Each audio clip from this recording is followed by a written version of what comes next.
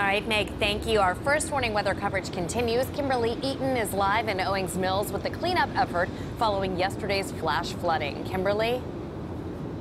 And Jessica, a big change from this time yesterday when water was waist high on the street behind and below us here. Now it dried up as quickly as it flooded, but did a whole lot of damage to businesses.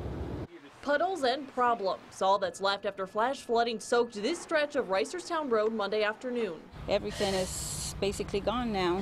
So it's just trying to pick up the pieces to try to start over. For auto shop owner Aida Caballero, picking up the pieces means picking a new location for her family business. A bright red sticker marking their water-damaged building no longer safe. So employees work outside, deciding what to save and what to scrap. Everything that we have worked hard for and all of our savings, put into it.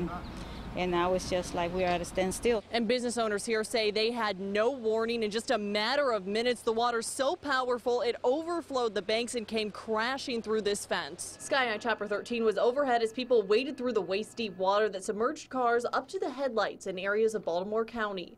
As first responders rushed to help, respond for a vehicle stuck in flood water at Cherryville Shopping Center. WJZ viewers hit record, capturing video of stranded drivers in Reisterstown, heavy hail in Owings Mills, and roadways turned waterways all over.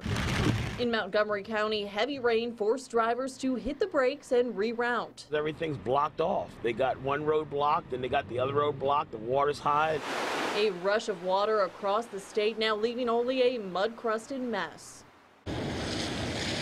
And so far, no reported injuries from yesterday's storms, but a whole lot of damage that business owners still haven't put a price tag on. Reporting live in Baltimore County, I'm Kimberly Eiten, WJZ Eyewitness News.